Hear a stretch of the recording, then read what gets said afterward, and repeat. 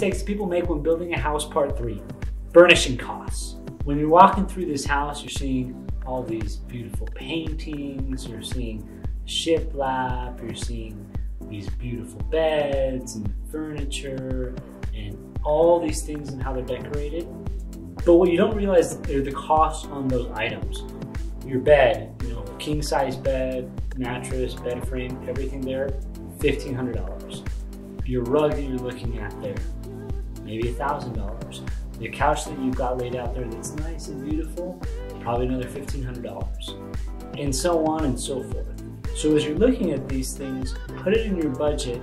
Hey, here's how much we want to spend and allocate for furnishing, and then don't go over that. So understand how much you want to spend for furnishing, create a budget, map it out beforehand, and then that way you don't end up spending way more than you can on the house, or you don't end up buying this beautiful house and then you have no money to actually furnish it. Follow for part 4.